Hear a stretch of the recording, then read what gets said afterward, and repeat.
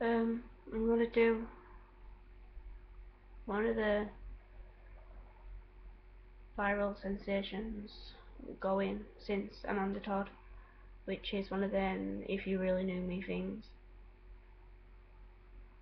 I'm just gonna say about my past and what's happened to me and my family. I'm not doing this for attention, I just thought before everybody judges me, like they do, I'd give them a taste of what I've been through in my life, bearing in mind I'm only 14 years old, and it's not great things either. So I found out 2 years ago that my dad used to beat my mum up. He used to take drugs and drink a lot. They ended up splitting up because he cheated on her. So their marriage wasn't good. A couple of years back, my sister got raped while she was asleep, and my other sister got sexually abused while she was asleep. They'd both been...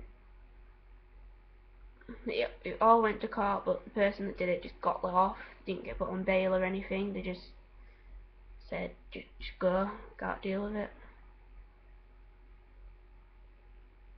My mum drinks almost every night now, and I don't know why she says she's not an alcoholic, but we think she is. We tried getting her help to go to the women's centre, but she just doesn't seem to want to go. My dad doesn't really talk to me. He actually never talks to me unless if he wants to know if I'm alright, and that's once every 4 months or something. When I was 3, I started getting sexually abused by a guy that's like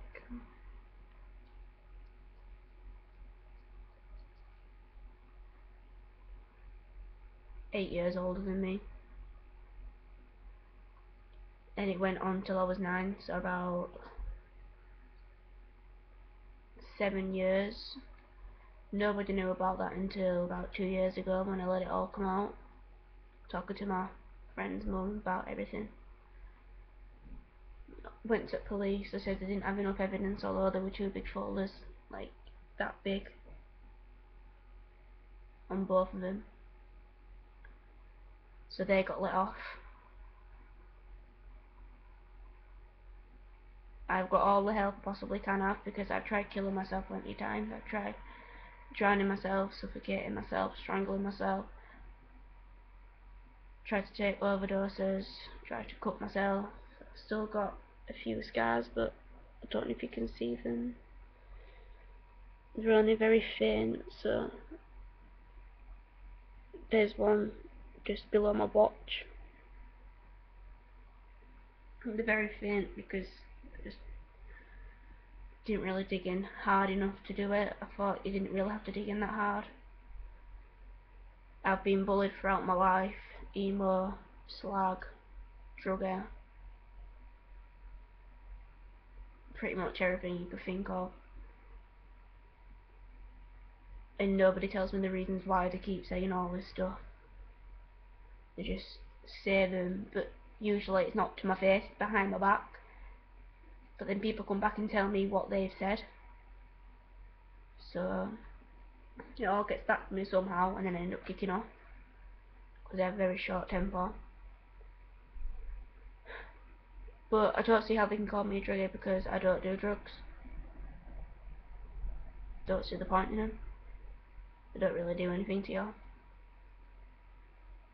The only thing they do is just knock you out, probably.